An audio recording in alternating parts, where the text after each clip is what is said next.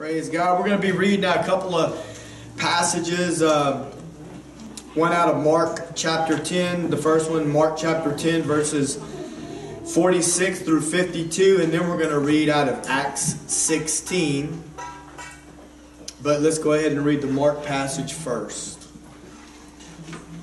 Starting in verse 46. Mark 10, 46 through 52 says, "And they came to Jericho, and as he went out of Jericho with his disciples and a great number of people, blind Bartimaeus, the son of Timaeus, sat by the highway side begging. And when he heard that it was Jesus of Nazareth, he began to cry out and say, 'Jesus, thou son of David, have mercy on me.'" Now, that may not, I don't want to do too much of this, but let me just stop for a second. And, that may not mean a whole lot to everybody that's sitting in the church, right now, because if we don't really understand a lot of the behind the scenes details of the Bible, we may not understand really what's going on here. But, you got to imagine, here's this blind beggar and he's on the side of the road. And he already understands something about Jesus. He's calling him the son of David. Now, you got to understand that if you're Jewish or if you're an Israelite by descent, then what you were expecting was that the son of David was going to be the Messiah. There was a scripture that was a prophecy that was given in 2 Samuel, which was the Old Testament prophet, that said that the seed of David would rule on the throne as king for all generations. And we know that wasn't talking about, it had a direct reference to Solomon, his offspring, but the whole prophecy couldn't be speaking of just Solomon, because Solomon died. And so there was going to be an eternal king. And so all of the people of Israel, they waited and they longed for the day when that king would arrive, when that Messiah would arrive. And I'm just letting you know that the whole crowd is aware that Jesus is there. The crowd is following. Jesus is on his way to Jerusalem. And this blind beggar, he understands who Jesus is, and he cries out to him, and he calls him Son of David, and he says, "Have mercy on me." And many charged him, or in other words, we would say today, many demanded him. And this is what they demanded him, that he should hold his peace. "Keep quiet, you blind beggar. Don't open up your mouth again. Keep your mouth quiet." But this is what he did. But he cried the more a great deal. Don't you love that? When somebody won't succumb to pressure, whenever they stand up for what they know is right, and they don't listen to what the crowd's telling them. Listen, sometimes that's not easy, man. The crowd's screaming and telling you to, I was just watching the news this morning. Oh, Lord, I'm not trying to get political, I promise you. But it's just something that I'm thinking of. I don't even know what a canvasser is, but supposedly something to do with electoral whatever. And that there were two people in Michigan that did not agree with the way things went, and these people were not going to certify the vote. And they showed one of them going through the airport, and there was this mob around him, and they were accosting him while he was in the airport. I mean, they were screaming that. And come to find out on the news, they said that under pressure, they changed their mind. And they went ahead and they certified it. And then they probably felt guilty about it because they didn't think it was the right thing to do. And they tried to take it back. And they were like, "Nope, once you do it, it's done." I mean, it's still going, they got still court things and stuff like that. But what I'm trying to say is the mob doesn't rule, my friend. And sometimes you may find yourself in the midst of a situation. And this is like blind Bartimaeus. He stood his ground because you know what? His very life depended on it. His very sight depended on it. Sometimes we got to be desperate in order to stand up for whatever we believe is right. I'm not talking about politics this morning. I'm talking about Jesus, and I'm talking about your relationship with God, and I'm talking about your walk with the Lord and your stance for Christ. And if it's not important enough in you to take a stand when the mob around you is saying that something else is the right way, and your heart is saying, "No, that's not right." Blind Bartimaeus said, "I cry out all the more a great deal. Thou son of David, have mercy on me." And Jesus stood still. Boy, isn't that good? And commanded him to be called. And they called the blind man, saying unto him, "Be of good comfort, Rise, he calleth thee. And said unto him, and he, casting away his garment, rose and came to Jesus. And Jesus answered and said unto him, what wilt thou that I should do unto thee? What is it that you want from me? The blind man said unto him, Lord, that I might receive my sight. And Jesus said unto him, go your way, your faith has made you whole. And immediately he received his sight and followed Jesus in the way. The next story I want to share with you comes out of Acts chapter 16, verses 22 through 26. Acts 16, 22 through 26. Now this story right here, just to give you a little bit of the background of what's been going on.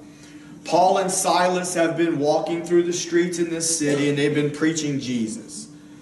And you'll remember the story, but the Bible says that there was a woman with a spirit of divination.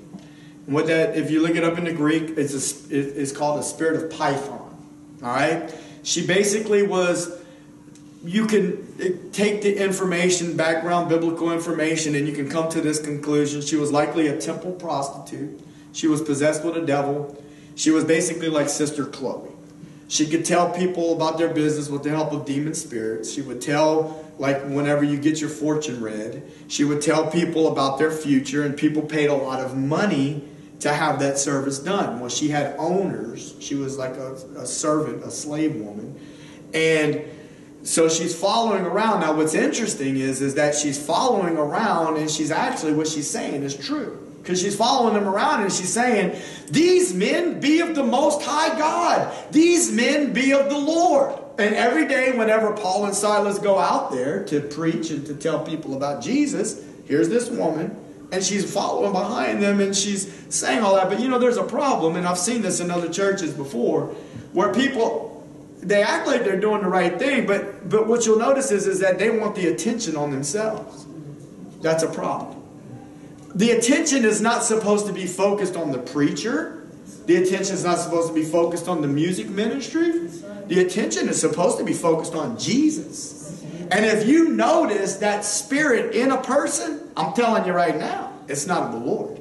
And if you yourself have found yourself liking all the attention to be put on you, then we all need to come to grips with the reality that that's not of the Lord. Anyway, what happened was after a while, Paul got tired of it. Paul's like, you're a lying devil.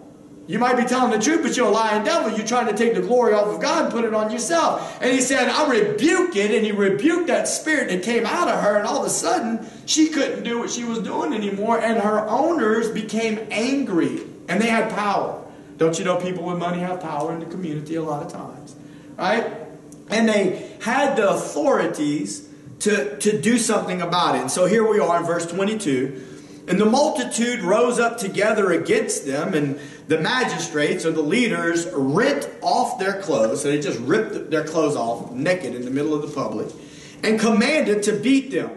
And when they had laid many stripes upon them, in other words, they beat them with a whip so bad that their back skin was all flayed open and bleeding. I'm just trying to give you a picture of how bad this situation is. Because you just read over it and just like, oh, okay, no big deal. No, it's a big deal. And cast them into prison, charging the jailer to keep them safely, who having received such a charge, thrust them into the inner prison. I don't really know exactly what that means, but it sounds dark to me. And that's the point that I want you to hear.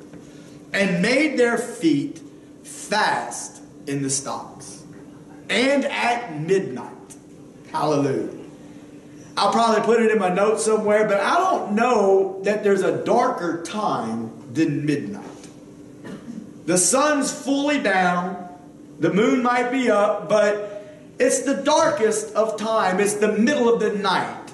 At midnight, Paul and Silas prayed and sang praises unto God, and the prisoners heard them. And suddenly there was a great earthquake, so that the foundations of the prison were shaken. And immediately all the doors were opened, and everyone's bands were loosed.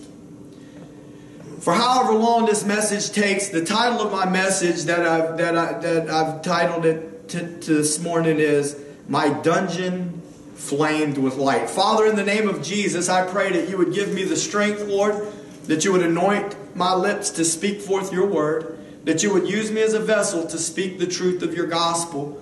Lord, I pray for every hearer of this message, whether they be online or in the sanctuary, that their hearts, Lord, would be receptive to the truth, that you would allow spiritual revelation to take place.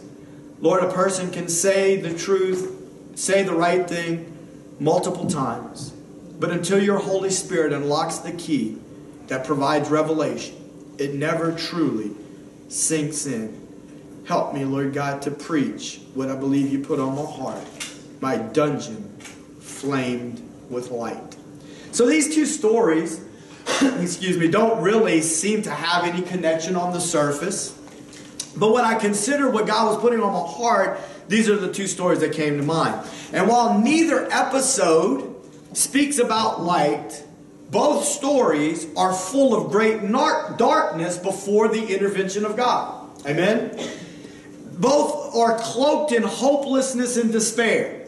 There is feeling of depression and no way out. It was the midnight hour, like I said. Is there a darker hour in the night than that? When you feel overwhelmed with heartache and despair. Heartache connected to your own life and circumstances. Or heartache connected to the people you love. Let me slow down right there a little bit. Heartache connected to the people that you love. Do you ever go through situations that I can tell you right now, I got some heartache in my own life that I'm dealing with someone that I love very much. And every day that I wake up, in this particular situation, the light as of yet hasn't shined. It doesn't mean that the light's not going to show up. But as of yet, in that particular situation and circumstance, the light of God has not shown up in that particular circumstance. And I don't know what you're facing in your own life, whether it's your personal life or people that you love. But what I'm trying to say is that it don't get no darker than the midnight hour. Sometimes the despair and the feeling of hopelessness, it'll try to engulf you. It'll try to overwhelm you and try to hold you down. But I got good news for you this morning. I'm here to talk to you about life.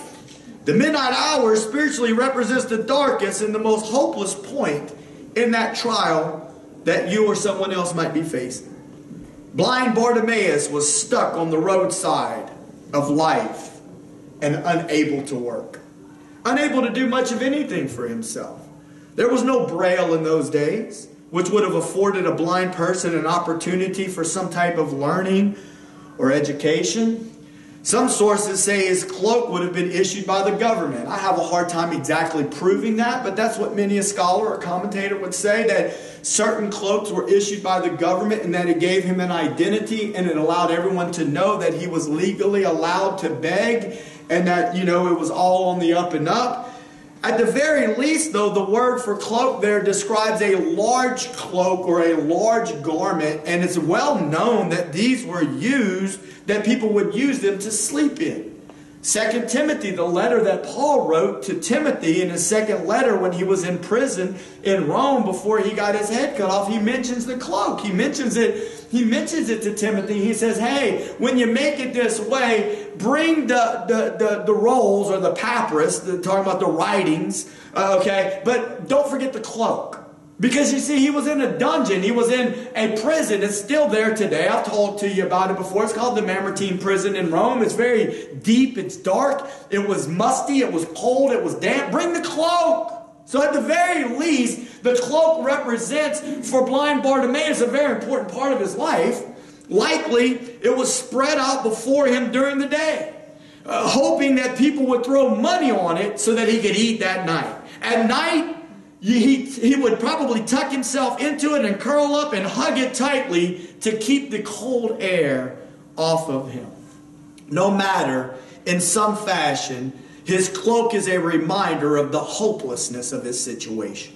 Because it's likely his only possession. Day after day, stuck in the same spot, spreading out the same cloak. Have you ever felt like you were stuck in the same spot and that you couldn't get out? Maybe you've never been there before, but I can tell you that somebody listening today, somebody in this room, if they were honest, there's been a time in their life that they felt like they were stuck in a rut and they couldn't. You ever been stuck in a vehicle? Listen, I've done some crazy things, but I've actually tried to go off-roading in a vehicle that didn't even have four-wheel drive before. I've been stuck on more than one occasion and my wheels just spinning and I wasn't making any movement forward. I think about that person that I love very much, and I've been thinking about her a lot lately, and I've been thinking that spiritually she's probably feeling like she's stuck. And maybe somebody that you know feels like they're stuck and they're never going to be able to get out. They're never going to be able to get free. I remember one of the darkest times in my life when I lived in Lafayette, before I had really completely surrendered to Jesus. And it was a mess. I don't want to get into all the detail, but it was dark. It was dark and my life was full of despair. And I can remember feeling stuck. How will I ever get out of this place? And then the prison story where Paul and Silas are stripped and naked and beaten and thrown into a prison. There's one line that says, and their feet fast in the stocks. The word fast means to secure. There was no getting out of here. They were stuck in a dark and a dingy prison. Imagine the despair. Imagine the feelings of hopelessness. Imagine the pain and the depression trying to set in. You know what I'm talking about? Surely you've been there before. Yeah, surely you've felt the loneliness. That's the worst of all, right? When you start to feel like you're so alone and isolated. You know, it's true that neither story speaks of light entering in, but in both cases, that's exactly what happened. In both cases, light entered into darkness and brought great freedom and release from impossible situations and circumstances. And that's really the main thought that I want to get across this morning. How the light of God can and will suddenly penetrate the darkest places, the most hopeless of situations, and sometimes seemingly in the last of seconds, when you least expected it. All of a sudden, the light of God, you're like, you've been believing God even, because you're a believer and you know, you believe what the preacher said, you believe what you read, you believe that God is more than able and capable to deliver you from the midst of your situation, but you keep believing Him, and day after day, and week after week, and it seems like year after year, you're believing Him, and nothing is really happening, and then all of a sudden, suddenly, and the light of God floods in, the light of God diffuses, and hallelujah, light expels the darkness, and you're able, that situation that you were in, now you see freedom and liberty. You know what our job is through it all? Our job through it all, no matter how long it takes, no matter how dark it gets, no matter, listen to me, how unfair it seems, is to hold on to God through it all. Look at Hebrews chapter 12, verse 2. Hebrews chapter 12, verse 2. Looking unto Jesus, the author and the finisher of our faith, who for the joy that was set before Him endured the cross, despising the shame, and is set down at the right hand of the throne of God. Hallelujah. Listen, that's who we're looking to. We're looking to Jesus, the author and the finisher of our faith. Amen. He despised the shame. Do you know that? Do you realize that Jesus did not want to hang naked on the cross? Did anybody? Newsflash. Who wants to hang naked on a cross in front of the public to be displayed and ridiculed as a common criminal? Do you think that that's what somebody wants to do? Like in their humanity. You do realize that Jesus was human. You do realize that God became man. He never stopped being God, but He didn't die on the cross as God. God didn't need to die. Does that make sense what I'm telling you this morning? God didn't need to die. God didn't mess up. God was perfect. God was sinless. Man was the sinful one. Therefore, God had to become man so that God could die in place of man. But again, God didn't die. Man, Jesus was a man. You realize that? Isn't it? Well, you know, how many times I used to say it too, so don't feel bad if you said it yesterday. Well, I'm not Jesus. Well, we realize that, but that's a poor excuse, brothers and sisters. Because the same Spirit that raised him from the dead also will quicken your mortal body. Amen. That means the same Spirit that raised Jesus from the dead lives in you if you're born again. That means that Holy Ghost, hallelujah, that can bring light in the midst of darkness, lives on the inside of you and can strengthen you and will empower you to stand up, to get up, and to be able to do the will of God. Looking unto Jesus, the author and the finisher of our faith, who for the joy that was set before him. You know what the joy was? Certainly not hanging naked on that cross. The joy was seeing you free. The joy was seeing you in eternal salvation, because that was the Father's will. The Father's will was that you and I would be free. So Jesus willingly humbled himself. He forewent the throne and the portals of glory, that he was the Word that spoke the worlds into existence, and he humbly allowed himself to be incarnated in flesh, to clothe himself in flesh. Hebrews 2 and 14. Because the children were partakers of flesh and blood, he became the same. He became us, so that he could die for us, so that he could endure for us, so that he could pay the penalty for us. Because we were against God. Do you realize that? Oh, I don't like it when you say that, preacher. Well, I'm sorry. Word of God says you were at enmity with God. What does that mean? An enemy of God. There was hostility between you and God. But oh, hallelujah, God loved you so much that he gave his only begotten Son, that whoever would believe in him would not perish but have eternal life. God the Father loved you. He loved me, and he sent his Son to be flesh, sinless flesh, to die on that cross, to pay the penalty. He despised the shame, but guess what? He endured it. He endured it, and now he's seated at the right hand of the throne of God, and this is who we look to. He's the author and the finisher of our faith. So listen, no matter how dark it gets, no matter how bad it gets, no matter how painful it is, you're to look to Jesus. I got to remind you of that. Why do I got to remind you? Because I got to remind myself sometimes that I got to keep looking to Jesus. There is no alternative, my friend. Oh, there's a lot of them out there that the world will offer you, that your friends will offer you. There's a whole lot of people out there. Listen to me. Oh, you're such a, you don't even know. I've heard it all before. You're such a mean preacher. You're so hypercritical. You're so critical of other people. You know, the world out there, they're Christians. Well, maybe they are. I'm not the Holy Spirit. I'm not here to judge the soul of a man. That's not my job. But I will tell you one thing. When people just move forward with their own decisions in their own lives that are completely contrary to this, after they've been told it's wrong, what do we do with that? What is going on?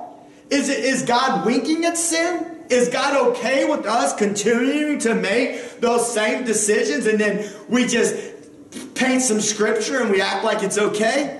Well, if that's the kind of preacher you want, you need to go find him somewhere else. Because the last thing that I want to do is misrepresent the Word of God. Lord knows your preacher got his own problems in his own life that he needs God to get a hold of. But at the same time, Lord, no matter what, please help me to always present your word for the way that it is written, the way that you desire for it to go forward, that I would never compromise the word of God, because it is his word. Amen. And his people have a right to hear it. I don't know why, but I just got the idea of fake news. And Lord, we don't want no fake news. We don't want no fake news. We want the truth, and then we want to be able to determine what we're going to do with it afterwards. Amen? Hallelujah. Anything else, and we become a quitter. Like, in other words, looking to Jesus, the author and the finisher of our faith, we hold on to him. Anything else, we become a quitter. We give up on hope. You let Jesus walk by as you cuddled your cloak. Instead of singing a song to put your mind on Jesus, you looked at the darkness and you gave up on hope in life. That's the alternative. I'm going to tell you a quick story. Her name was Alice Jones. Y'all heard of her? She spoke at the Republican National Convention. It's the coolest story, man. Alice Jones. I don't even know how old she is. Probably in her 60s maybe, I'm guessing. Complete guess. African-American lady. She served 21 years of a life sentence for a non-violent drug charges. And one day she got a call. Listen, it's craziest story you ever heard of. Kim Kardashian called Donald Trump and told him the story. But let me tell you something. Don't you be giving glory to Kim Kardashian, and don't you even be giving glory to Donald Trump. I mean, yeah, they all played a part in it, but let me tell you. This woman was serving 21 years of a life sentence. Now, she admitted, I asked Danielle to read the story to me, or give me the cliff notes, and basically, I don't remember what city, but it was a big city, and there was a big drug kind of thing going on, and she played like an intermediary role. I think she was just kind of passed, and she had about 7 charges, but none of it was violent, whatever the case, but life for that. Okay, she served 21 years. And then one day, out of nowhere, she got a call. Hey, Kim called Donald, guess what? You're getting out tomorrow, my friend.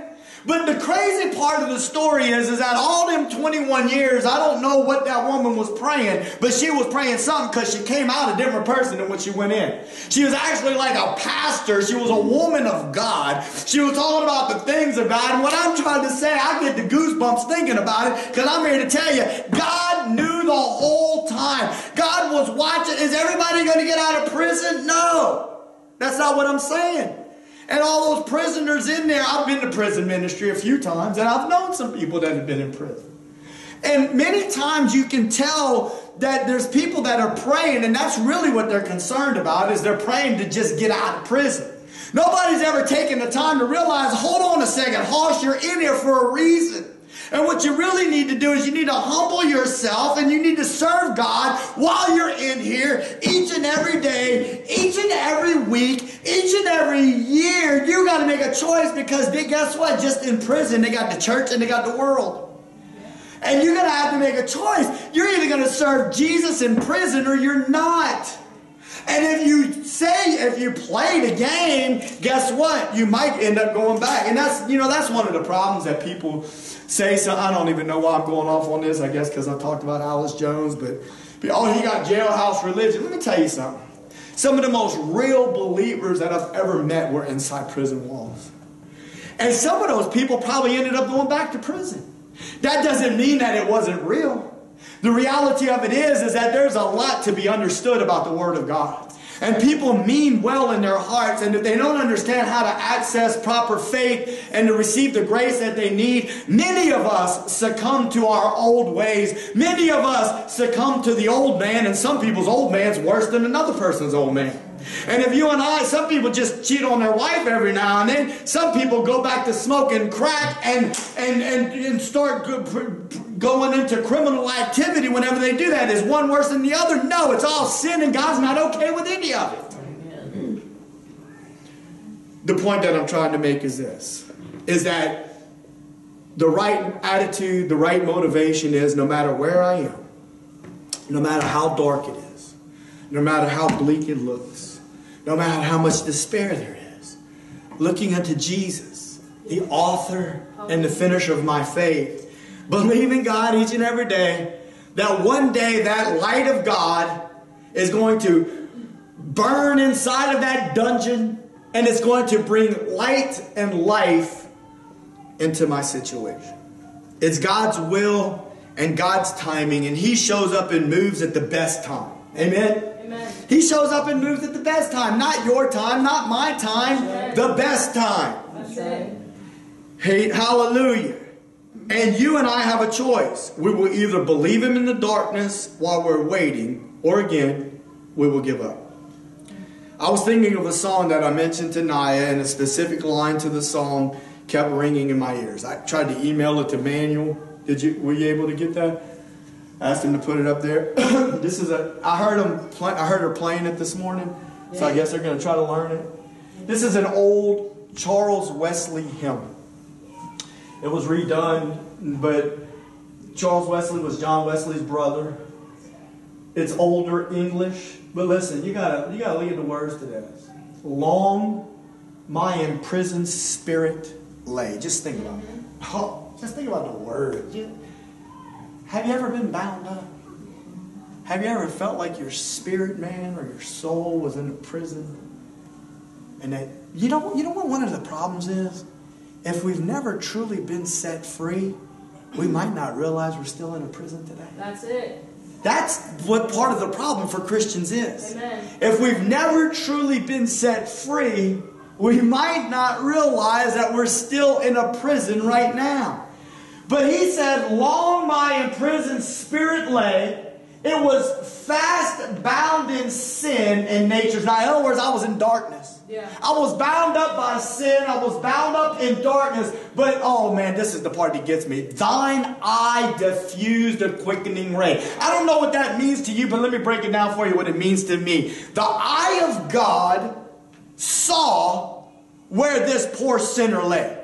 The eye, nothing goes past the eye of God. The eye of God sees your situation and circumstance. The eye of God knows exactly where you are. He has heard your cry. He has counted every tear. He knows how many hairs you have on your head. The lying devil and all your friends around you, like Job's friends, might lie to you and tell you to quit and to give up because God hadn't been good to you. Don't you listen to the lies. Keep holding on to Jesus. Even if your spouse don't come, even if your children don't come, hold on to Jesus because the eye of God is watching you and He loves you. Hallelujah. And He's there for you.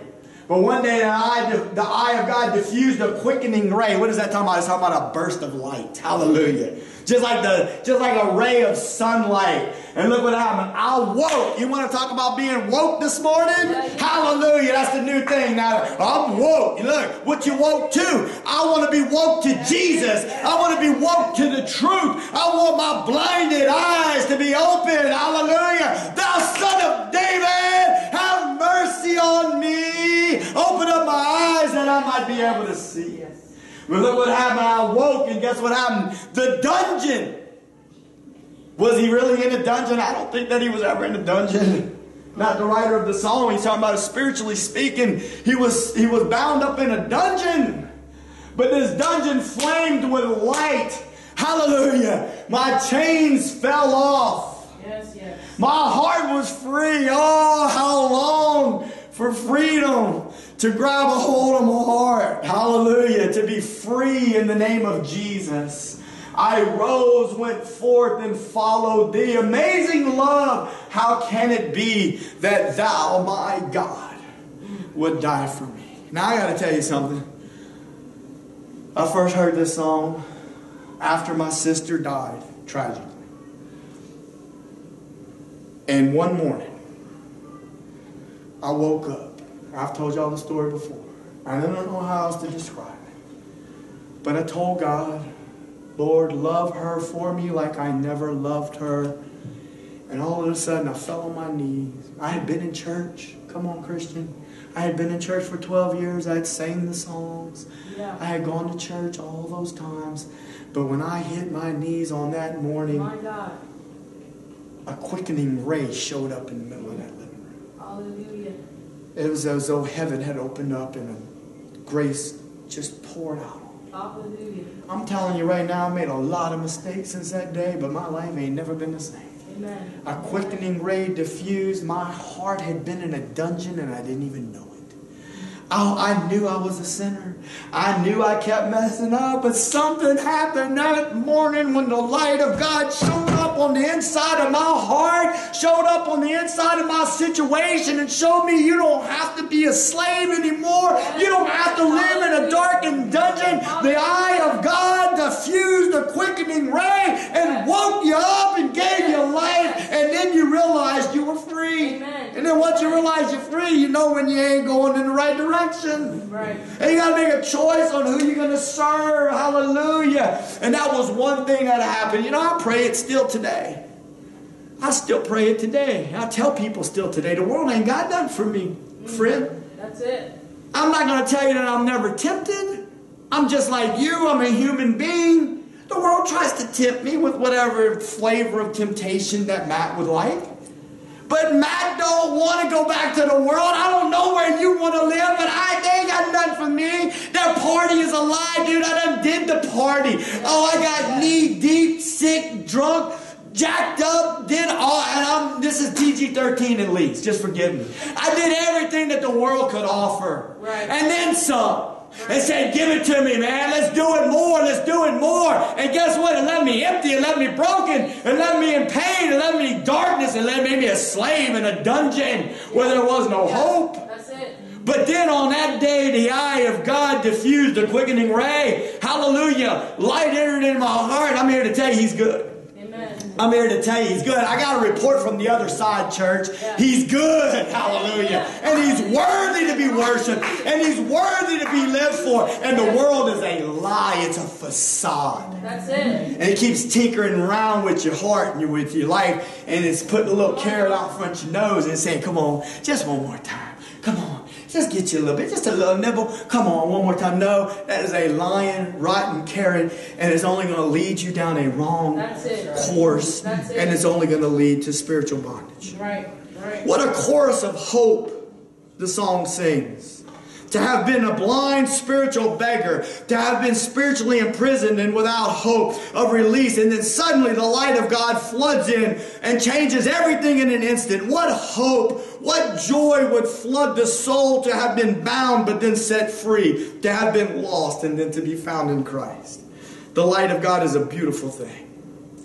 The light of God is a powerful thing. The light of God heals blindness and opens prison doors. That's what Jesus said He came to do. Luke chapter 4, 18 and 19. This is exactly what Jesus said that He came to do. Look what it says. The Spirit of the Lord is upon me. This is Jesus talking. He has anointed me to preach the gospel to the poor. He has sent me to heal the brokenhearted, to preach deliverance to the captives, recovery of sight to the blind, to set at liberty them that are bruised, to preach the acceptable year of the Lord. You know, listen, I've been in Pentecostal type churches since I got saved, way back when I was 13. That's the first time I bowed my knee at an altar was when I was 13, Twin City Gospel Temple. That's where I got really saved when I was 17 or 19 when I went up to the altar. And I heard so many stories, and I believe every last one of them. Now, I'm not saying there ain't no lying preachers out there, but I know God to heal blinded eyes today. You hear me? God to make a lame man walk. But we been so concerned in Pentecost and charismatic churches to see somebody jump up out of a wheelchair and run around the church, or to see somebody with blinded eyes to be able to receive their sight again, that we're forgetting the spiritual implication that there's people that are spiritually blind, that there's people that are spiritually lame, that people can't walk for the Lord, can't see the truth. Do you realize that people, all that stuff that we talked about earlier, all the atmosphere of the nation that we're living in, all the changes that are taking place, people literally believe that they're heading in the right direction. Do you realize that those people are blind? They're spiritually blind. Yeah. They can't see. Yeah. And if you're not careful, it'll try to grab a hold of you. Yes, sir. It'll try to put blindness on you. That's right. Let's talk a little bit about the light. Look at John chapter 8, verses 12 through 13. It says, Then spoke Jesus again to them, saying, I am the light of the world. He that follows me shall not walk in darkness, but shall have the light of life. But look at this. The Pharisees therefore said unto him, You bear record of yourself, and your record is not true. Isn't that just like the devil? I mean, look, this is the word of God. This is, no, literally. Right. Literally. Jesus is the Word made flesh. And He's saying, I am the light of the world. I've come so that you don't have to walk in darkness. Right. What does the lying devil do? He turns around and says, You bear record of yourself, and your record is not true. The same devil that was in these religious folks then is the same devil that tries to live today. And you know what he wants to do? He wants to convince you that the word of Jesus isn't real. And if Jesus said that He can deliver you from darkness, if Jesus said that He can set you free and help you walk in the light, then by all means, let's believe Him, because Jesus said, I have come to deliver them out of darkness that they might have light. And He says, if you'll follow me, you won't walk in darkness. Because see, Jesus ain't walking into darkness. He might walk into darkness to deliver people out of it, but he ain't going to lead you into darkness. Jesus is going to lead you in the light. Amen? Look at John chapter 1 verse 5. I actually changed the version on this. In John chapter 1 verse 5, I actually used the ESV version. And the reason why is for that word comprehended it not, because a real literal translation in the Greek is that it overcame it not. So in my little notes, I have the ESV version because it says, the light shines in the darkness, and the darkness has not overcome it. I got good news for you.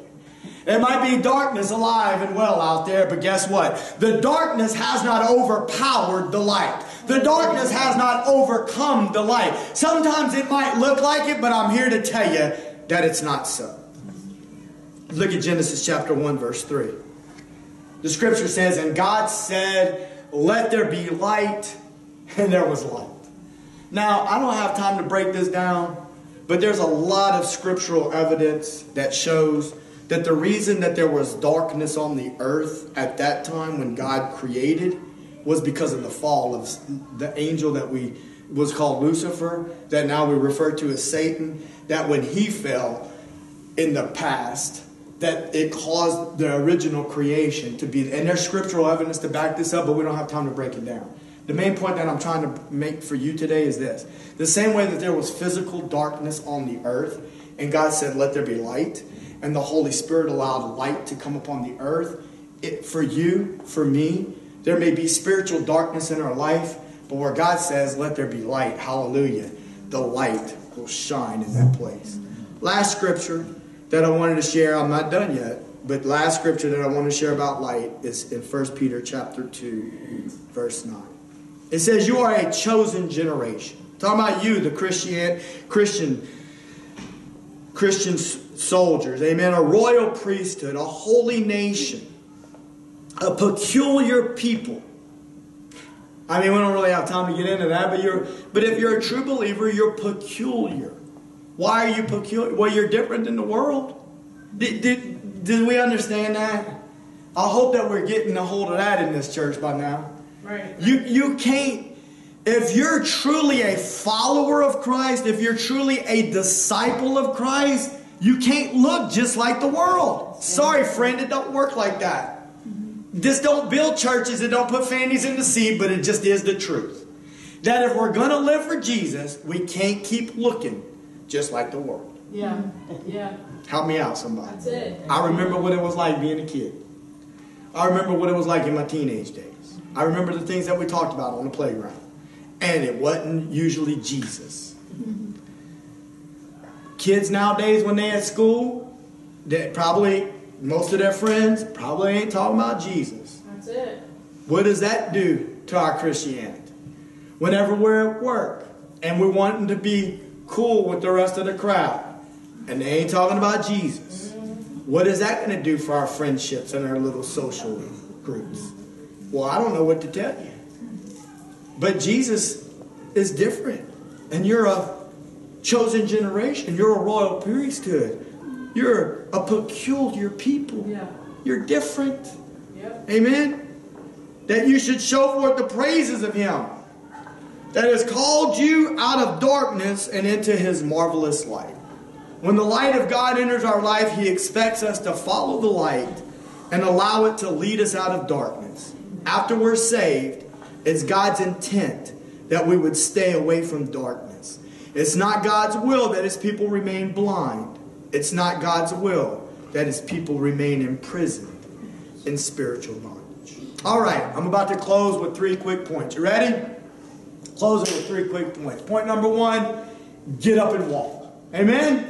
Get up and walk. In verse 50 of the blind Bartimaeus story, you don't have to turn there. I'm just going to tell you. And he, casting away his garment, rose and came to Jesus. Sometimes one of the first things you have to do is you just got to get up and walk. Walk where, preacher? Away from darkness and towards Jesus. Away from darkness, whatever that is. I'm not the Holy Spirit in your life. I'm just trying to tell you about the Word of God. Whatever the Lord's been dealing with you about.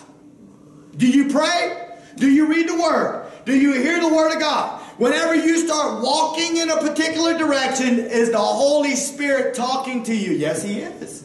And He's knocking and He's saying, don't go there. Don't walk there. Get up and walk. Until you're ready to leave the misery of the lies and the darkness and the hopelessness and get up and walk away from it, then you will remain right there in the middle of it. But God says, get up and trade your cloak for Christ and walk away from the darkness and into the light. Hallelujah. Don't cling to your cloak. Cling to Christ. Walk away from the past. Hallelujah, that had held you in bondage, and walk to the newness and the freedom that Jesus offers. That was number one. Just get up and walk. Number two, don't give up. Amen. And many charged him that he should hold his peace, but he cried the more a great deal, thou son of David, have mercy on me. Whatever you do, don't give up. And listen, when the world starts trying to make you quit, when the world starts telling you lies, then you know you're heading in the right direction. Whatever you do, don't give up. You know, everybody told him to shut up. Shut up, dude, you're embarrassing. Can you imagine that? You ever been around something like that where somebody's saying something that's embarrassing, you feel all cringy? You know what I'm talking about? Shut up, dude, you're embarrassing. You're embarrassing yourself. You're embarrassing us. You're going to embarrass him. Stop. This is his kingly procession. He doesn't have time to be seen with a blind and dirty beggar. Excuse me? You're a disciple, sir? No, this is a disciple talking like that. Yes, yes. Oh, people don't like it. Oh, you can't talk about the disciple like, oh, yes, I can. Because they didn't even see it. Oh, they're going to get it in about 10 to 20 years from now. But right now, they don't see it right. They're all like, shh, stop, man. You're weird, dude. You're making everybody feel uncomfortable. Right, right. You're a disciple and you don't even know the Jesus you're walking with, sir.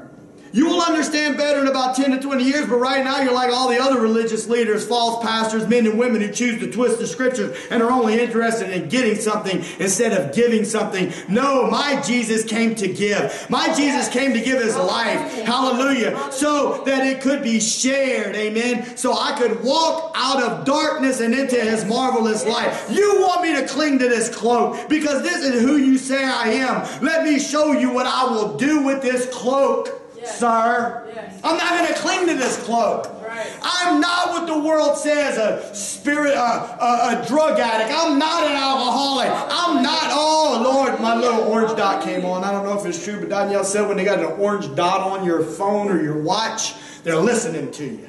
Do you believe that? I don't know. She sent me some article. I got an orange dot on my watch. Well, guess what? If it's true, it is, then whatever it may be, listen close. If you listen, and Jesus Christ came to die to set you free too, sir. They might say, oh, you're LGBT. No. Jesus created you the way that you were supposed to be. And the light of God will diffuse a quickening ray and pull you out of darkness into his marvelous light. You're in bondage, sir. Whatever you're living under, you are not happy. You are not free. You keep jumping from one thing to the next, trying to find happiness. And what I'm here to tell you is this: Jesus is the only answer for your soul. You're telling me to cling to this cloak. You're telling me I'm always going to be a drug addict. You're telling me I'm always going to be an alcoholic. No. That's contrary to the Word of God. I read the Bible, and the Bible said that I'm a new creation in Christ. Old things have passed away. All things have become new. That's what I choose to believe. I choose to believe the Word of God. I choose to believe Jesus, the one who rose from the dead. How you know he rose from the dead, preacher? Because he lived right here. I can feel it in my heart. I saw when the light of God showed up, hallelujah, and infiltrated my darkness and gave me strength to get up and to walk away, to throw that cloak to the side. I'm not going to cling to that cloak. That's my past. Hallelujah. And that's not who I am. And every day I move towards the light, I move further and further away from that darkness. Hallelujah. I'm telling you right now, you need to walk away from the darkness and you need to move to the light. I throw it to the side. I cling to Jesus. Now watch my life, Christian. Watch your life. You just watch and see where he brings me now. You watch and see where he brings you now. When you cling, when you throw away that cloak and you cling to Christ. Watch where he will bring you if you will trust him. Is it easy? No, I'm not telling you that it's easy. Is it going to be hard? Everybody's going to be against you. But Jesus will be for you. Amen. Hallelujah. And He will give you what you need. Whatever you do, don't give up. Everyone around you is going to tell you to quit. But you need to be like that widow in Luke. For sake of time, it said there was a widow in the city, and she kept knocking on the door of the judge, and she kept saying, hey, won't you give me what it is that I need? And the judge said, I'm wicked. He didn't call himself a wicked man. He said, I don't even believe God. I don't fear God. But man, this woman, she keeps on bothering me. I'm getting wore out. I'm getting weary. I'm about to give this woman what she's asking for because I'm tired, man. If I don't give it to her, she's just going to keep on knocking. She's just going to keep on asking, man, let me get this woman out of my hair. And the scripture says in verse 6 of that chapter, and the Lord said, hear what the unjust judge said, and shall not God avenge his own elect, which cry day and night unto him, though he bear long with them? It might seem long your imprisoned spirit lay. It might seem like God is bearing long with you, but I'm here to tell you, hallelujah, He heard your cry. Keep crying. Don't quit. Keep bringing your petitions before Him and letting Him know what it is that you're asking of Him. Amen. Amen. Last point, closing with this. Naya, whoever's going to come sing, could you sing us a song? I just want you to know that He's still worthy. So remember to praise Him anyway. Amen. He's worthy, even in the midst of darkness, even in the midst of pain. He's worthy. Listen, this temporary life we're living is going to give way one day. That's it. We're either going to go to the grave and then later get a glorified body, or we're going to be here when the Lord comes back. Either way, I'm here to tell you this: what we're experiencing is temporary. Don't cling to your cloak for some temporary moment. Let that go and embrace Jesus. With stripes on their backs, feet fast in the stocks, and lying in agony on a cold, wet prison floor in the darkness of night. I can imagine it in my heart and my head, church. It might have started with a whimper, but a whimper turned to a praise, and a praise to a shout. And then there's light. The light of God. An earthquake from God. The freedom of God. Yes. Lead us in worship, Naya. Let's exalt the King. He's worthy to be praised, even if He hasn't done it yet. If you need prayer this morning, the altars are open. Amen.